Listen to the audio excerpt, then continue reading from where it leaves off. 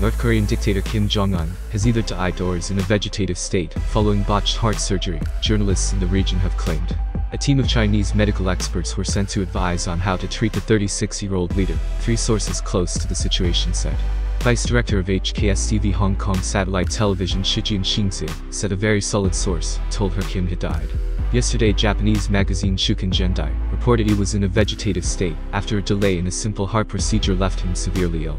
Global speculation has mounted over the 36-year-old leader, as state media in Pyongyang has remained tight-lipped about his health and whereabouts.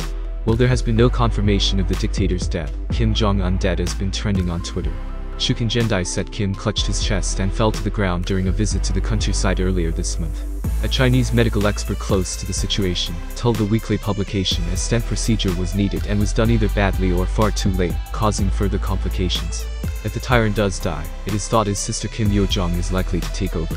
Chiang Seung-chang, an analyst at South Korea's private Sejong Institute, said social upheaval would not be likely in the event of the leader's death. He said Kim Yo-jong is already exercising significant influence within the government, and that most members of Pyongyang's leadership share an interest with the Kim family in maintaining the North system.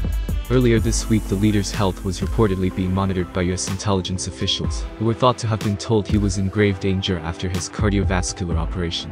Former CIA Deputy Division Chief for North Korea Bruce Klingner told CNN previous rumors about Kim being in poor health had turned out to be false, and that the country's extreme secrecy made it difficult to establish the facts.